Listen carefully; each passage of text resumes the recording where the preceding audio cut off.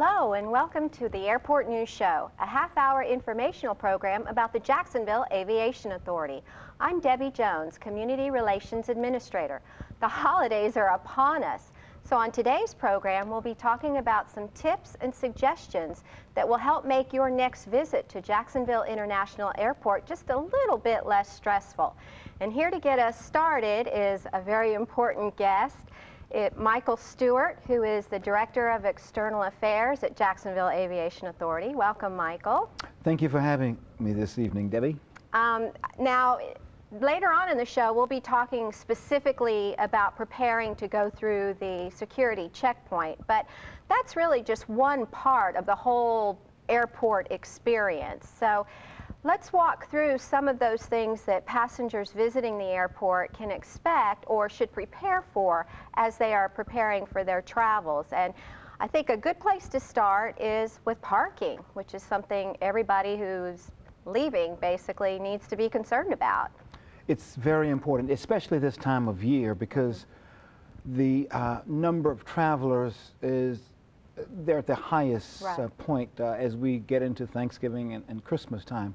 So it's very important that everyone allows just a few extra minutes for parking because their first option might not be available.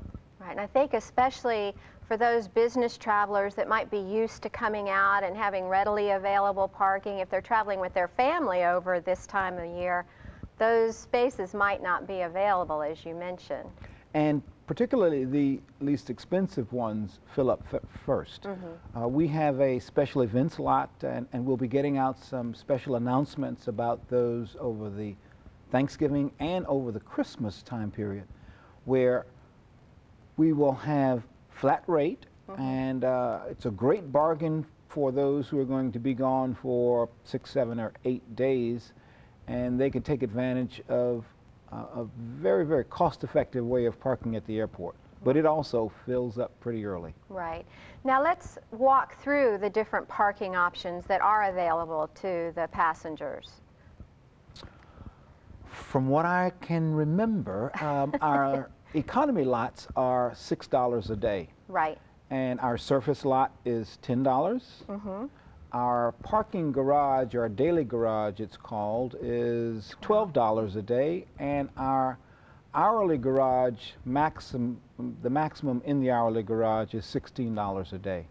So we have the full range of parking options for those who want to park at the airport. Obviously, the higher the cost, the closer you are to the terminal.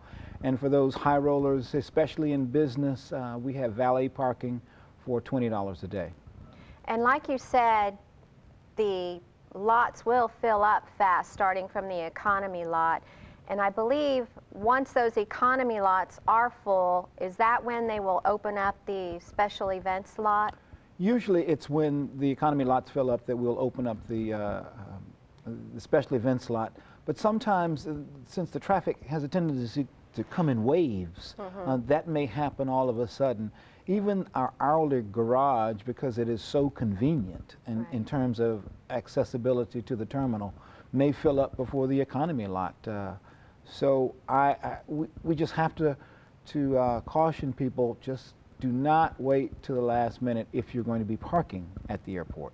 And I think it helps just to be aware that parking is a first come, first serve service at the airport, and so knowing that ahead of time will hopefully alleviate some of the frustration of driving around if you can't find a place to park right away. Particularly, as an aside, as we go through our terminal expansion project that will be going on for another almost a little under 2 years, we will have more amenities in the terminal, where if you come early, you can enjoy those amenities. You can sit down and have a meal or do some shopping, but we're still in that transition period where that's not fully available right now. So parking is important. If you can get a ride to the airport, that's good. So much the better. Yes, but if you're parking at the airport, keep that in mind. Right. Now what about payment options? What are some of the different ways that passengers can pay for their parking? Well, a little over a year ago, we instituted what we call credit card in, credit card out, and this is the fastest ingress and egress for those parking at the airport. You can pull up to the parking lot of your choice and go to the credit card in line, swipe a credit card, go into the lot, and when you are exiting, you use that same credit card and you can swipe it on the way out. It gives you a receipt and you're on your way very, very quickly, instead of having to wait at the toll booth, run your ticket, get the amount, pay the ticket, and get the receipt, and then go. So our credit card in, credit card out is a great option for those who want to use that for quick ingress and egress. Right, and if you're still want to have the option to pull a ticket and pay cash or credit card having an actual person process that option's still available. Always as well. available at the airport. We'll always have those toll booths with individuals there for those people that would like to interact with someone. That's right, have a friendly face to talk to. What about people who are picking someone up at the airport? They're not leaving, but somebody's flying into Jacksonville. Are there options available for those? I think this has been one of the greatest enhancements that we have incorporated at the airport. We call it the courtesy waiting lot. And a lot of people say, what is the courtesy waiting lot?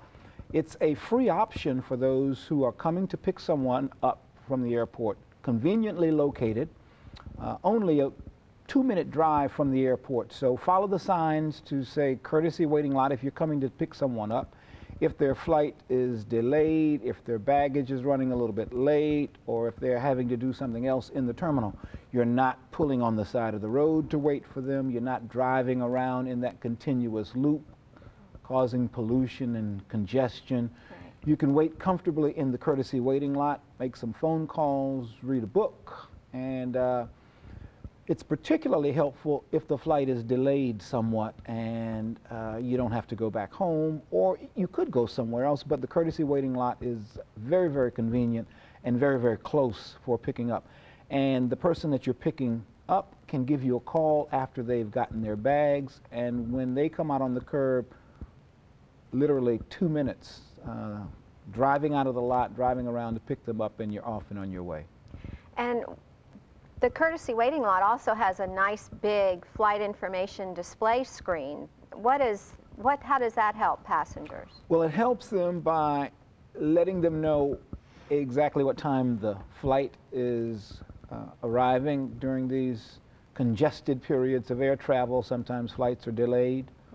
And also it lets them know that a particular flight has its baggage on the belt, so you can warm up that engine if you're anticipating meeting family members and getting ready to pick them up. So this is a very user-friendly enhancement in the courtesy waiting lot, a flight information display system that you can see from anywhere in the courtesy waiting lot. It's quite large. And very large, very easy to see. well lit.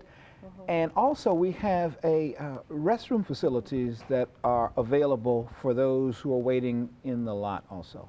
That's right. So it's very nice, and I've seen a couple of park benches out there, and you'll see people come while they're waiting and walk their dog and things like that. So it's a very user-friendly, comfortable, safe place for people to wait for their passengers. Yeah, we really want to keep people from just pulling off the side of the road, which Right. is a little bit unsafe, causing traffic problems, and we can keep the congestion down, and the guards will move you along if you're waiting in the baggage claim area. That's a restriction that since 9/11 that you're just not allowed to park there. So Right. Come to the courtesy waiting lot. Right. You'll enjoy it. And it's free. And it is free. You No can't beat charge. the Yes. price. Well, as we're talking about parking and picking people up, we have a really special program at Jacksonville International Airport. We call it the Preferred Traveler Program, which is part of the Transportation Security Administration's Registered Traveler Program. And it also has a parking feature attached to it as a membership. So can you briefly, we don't have a whole lot of time, but briefly explain what the Preferred Traveler Program is? Yes, we have 3 levels in that program. The first tier is the silver tier, and that gives you access to what we call the short line for accessing screening as you go towards your flight. The second tier, our gold level, incorporates what we call Easy Park. And with the Easy Park, you have a special lane that you can come through, and with radio frequency identification, the arm recognizes you, or the gate recognizes you when you approach, and it opens up, lets you in, you go park, and when you're exiting, it recognizes you. When you're departing, it bills you accordingly how much time you have parked in the lot, and sends you a bill on a monthly basis, but you can check anytime online to find out what that bill is. And our third tier, the platinum level, will incorporate the short line, the Easy Park, and a club that we are going to have in the terminal once we complete our terminal expansion. In fact, the club should be opening up late next year. Well, that'll be really nice. That's a real nice amenity, especially for the frequent traveler.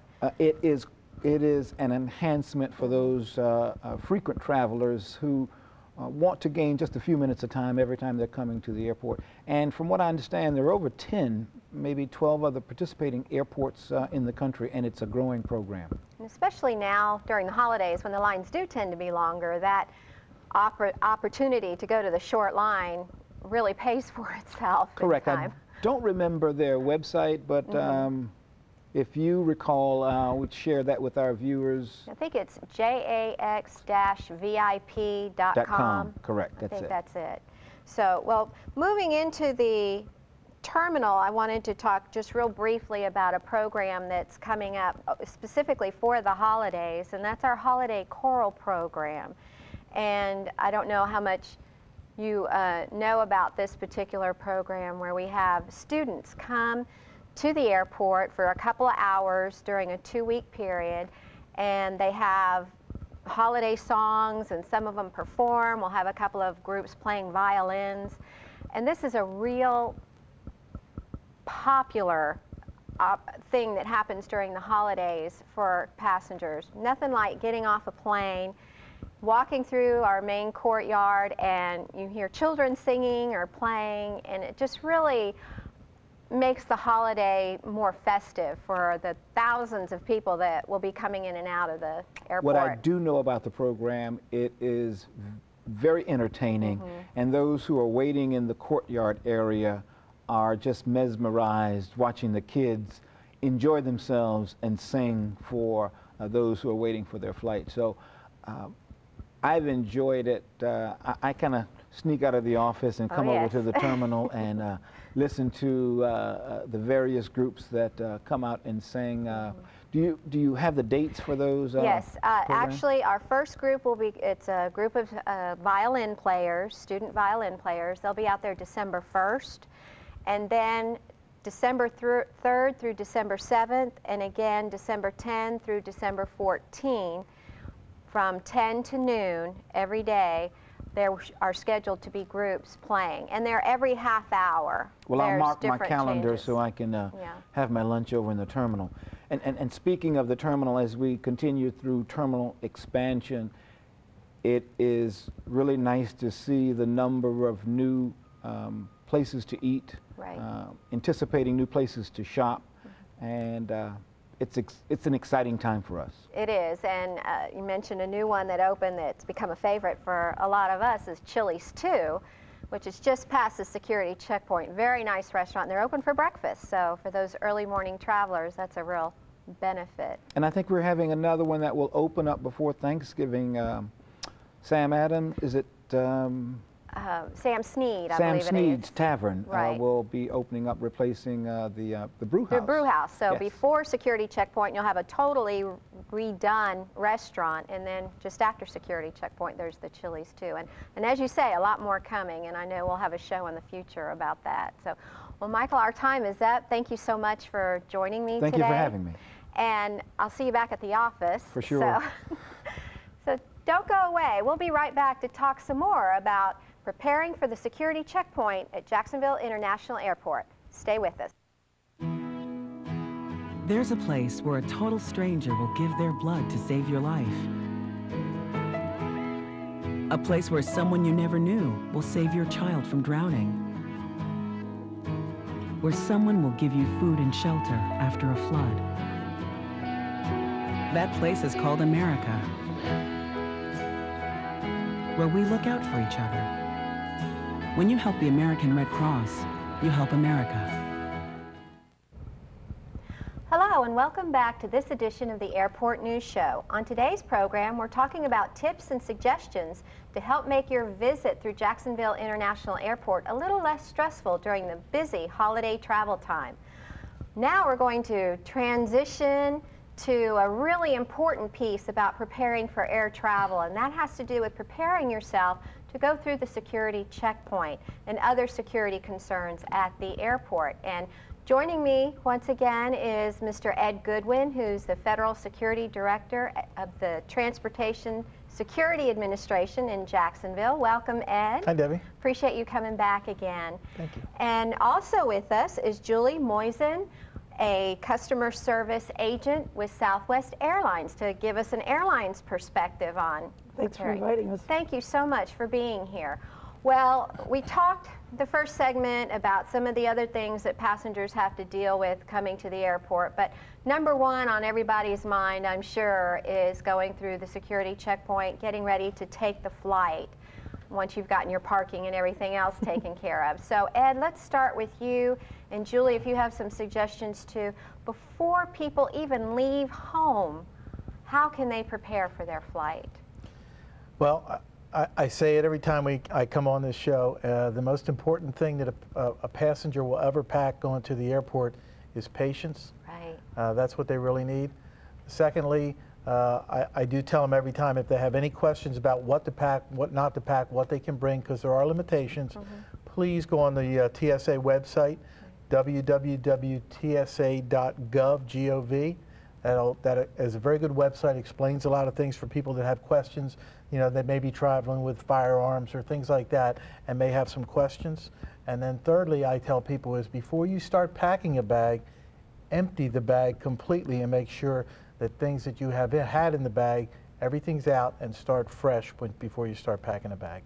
So those are some very, very important things. So assuming we've gotten our bag emptied out and it's time to start going through, there's really two different ways to pack. There's your check bag, which goes into the belly of the airplane, and then your carry-on, which you obviously carry through security checkpoint and you take on the plane with you. So what do we need to know first off with our check luggage? Anything special we need to be aware of? Well, with check baggage for TSA, I always tell people that please put as many items and things as you can in check baggage. They're much less restrictive as far as prohibited items and things that you put through check baggage than certainly than those that you carry through the passenger checkpoint. So from my perspective, it's just that if you are in doubt, please put it in your check baggage and not try to carry it through the checkpoint. That's the same with the airlines too. The best thing you can do is always call the specific airline that you're flying. At Southwest, we have many different rules than any other airline does. Most people are aware of that. So you need to call ahead to your airline or check their website to see what your weight limitations are, to see what you're limited as to if you are going to go on a hunting trip, what you can carry as far as a weapon and ammunition and any other specific items. If you're going fishing, how do you bring the fish back with you? These are all items that people just take for granted, that they know, oh, we can just put it in our bags. But there's very specific ways to pack them. I never thought about coming back with a fish. I'll have to find out off camera. What do you do with a fish? You mentioned weight limits on your check bags. What about the number of bags, either checked or in carry-on? Again, the airlines are specific. Okay. With Southwest, we allow 3 bags. Most airlines are down because of the new FAA weight regulations. We're down to 50 pounds is free. That's a saying that everyone goes by. When you get over the 50 pounds, you're going to start seeing some excess charge for the excess weight, as well as size of bags count in too. If you are traveling with sporting equipment, if people are taking those ski trips during the holidays, or if they're just packing extra presents to take along, there's requirements as far as for the size of the box that you can pack all these things in. And a lot of good information. So checking the TSA website and your specific airline's website will save you a lot of grief and frustration when you walk up to the counter. Absolutely. What about carry-on? What are some things that people need to be aware of that you see regularly dealing with carry-on? The biggest thing for carry-on are obviously the amount of carry-on luggage you're supposed to bring through the checkpoint, which is normally it's one personal bag plus one carry-on bag. And the more people that adhere to that, then the faster, obviously, the whole process is going to go. The other big thing is that try to be a professional traveler. Try to be prepared. Sometimes if you have 5 minutes in line or just before you're going to the checkpoint, you can prepare enough to really be someone that just breezes right through it without and it's so much less stressful on you. And by that I mean most people know that if they bring a laptop, the laptop is going to have to come out of their bag and be inspected individually. People know that your shoes are going to come off. If you can wear a pair of shoes that come off easily and go back on easily. And then certainly the liquids, gels, and aerosols restriction that has now been in effect for more than a year, for about 15 months. And that if you are going to bring that in a carry-on bag through the passenger checkpoint, then there are specific things that need to be done as far as how you package those and how you present those for screening. And I just happen to have my own personal sample that I use when I travel.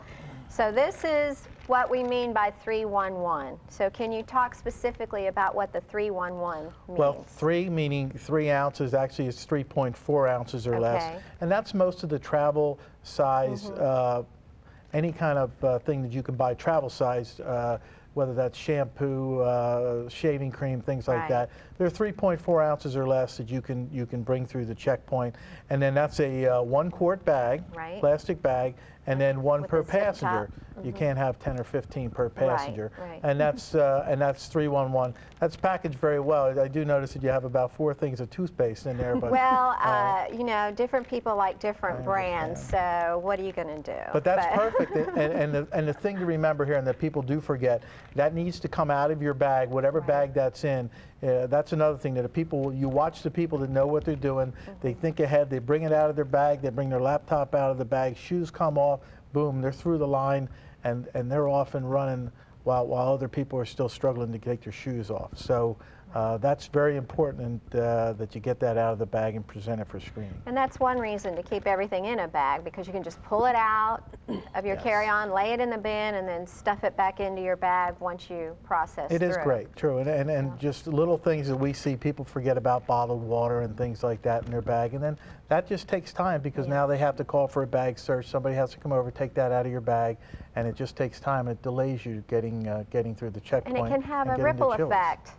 Yes. To everybody else waiting in the line as well. The ripple effect is incredible. What 5 seconds per passenger? I mean, you're looking at 5 million passengers a year pass through Jacksonville International Airport. 5 seconds per passenger is a great amount. It's a significant amount, exactly. Okay, now what about gifts? This is the holidays coming up, and there's nothing more beautiful than a box wrapped with pretty paper and bows. What about gifts going through checkpoint or in your carry-on? Save it till when you get there. We need to inspect them as an airline to make sure what you're packing in your box that we can take, that there's no hazardous materials, as well as with the packages. If you're going to carry something through on the plane, TSA is also going to want to look at it. So don't wrap your presents before you come, wrap them when you get there. Don't tape your boxes up before you get to the airport. Bring that roll of duct tape or packaging tape with you and tape it when you get there after it's already been searched. Very good. Good point to remember. Of course, now the trend is to use the gift bags, where you just stick them in there, and that can be a nice alternative. What about getting ready to actually go through? If I take my bag out, I know my computer's got to come out, or a video camera I think also has to come out. My shoes need to come off. What else do I need to do to be prepared to go through the checkpoint? Any kind of other electronic cell phone will come off. I do see people, if you have a small belt on, normally a small belt won't set off the walk-through metal detector. So, and because we have second pass, which means if you set it off, you can come back through and take your belt off. So I do try to tell people that I would try it sometime if the line isn't long. If you have a certain belt, leave your belt on. You know, it's only one of those big belt buckles that'll set it off. If it's a small belt, it probably won't set it off, and that can save you time right there by not having, you'll see the more experienced travelers not take their belt off because they know that, you know, a small buckle won't set the walk-through metal detector off, probably more than likely.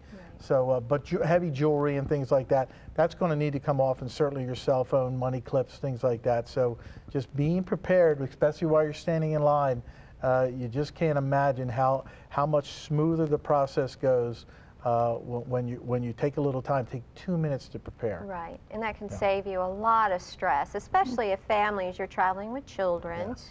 And that's stressful in and of itself, but at least knowing what to expect before you come through. Now, the technology of screening, I know that most people are familiar with the magnetometer that walk through and detects any metal on you, but we do have 2 other machines at Jacksonville International Airport. Can you briefly explain what those are? The trace portal machines, I think now most people that have traveled through Jacksonville now have seen them. We've had them for a couple of years. Essentially what that does, it will startle you. You go inside it, it essentially blows the dust off you. I'd hate to think that you have dust on you, but you do, Debbie. Yeah. It puffs some air at you, blow the dust off you, suck the dust back in, and then analyze it real quickly. It's a little bit, it's a high-tech way to do some real quick screening. In that method there, you don't have to divest so many things, and you can get through the line a little bit quicker, but it is a little bit different technology. It is one of the things that are piloted at some of the airports, certainly not at all the airports. Right, right. And I assume that as the technologies advance, we may see some other pilot security things going on. The next pieces of equipment we'll get is the next generation X-ray equipment. Oh, okay. That'll be coming out. That is a new stuff like that. But there is a lot of new equipment on the horizon for TSA, which it needs to be. Technology needs to just keep pace with all with the threat. Right, and the whole point is to ensure as much as possible that everybody is safe. Yes. True. On an airplane. That's the whole point. Well, let's move on to some happier thoughts as far as the security process and traveling in general. Julie, can you speak very briefly about traveling with pets? Sure. I don't know what Southwest is, but we have less than a minute. So what would you suggest for people who are traveling with pets during the holidays? Ours is really easy. We don't accept them. Oh, you don't accept them at all? No, so okay, well, another issue of just calling ahead. Each airline, again, will tell you specifically how you can ship them, how they have to be crated, if they're allowed to be sedated or not sedated, if their cabins are pressurized or not pressurized, which ours are not, which we don't allow the pets. Oh, okay. So you definitely need to call ahead and make sure that your airline does accept you carrying pets. Now, we do have the aid dogs. If you're seeing eye dogs, any type of, they're all always exceptions. Okay, so pack your patience, be prepared, and then enjoy your trip. Exactly. Well, Ed Goodwin, Federal Security Director for the TSA, thank you for coming. And Julie Moisen, Customer Service Agent for Southwest Airlines, thank you so much. I know it's going to help all our passengers have an enjoyable trip. Thank you for joining us for this edition of the Airport News Show. We'll see you next time.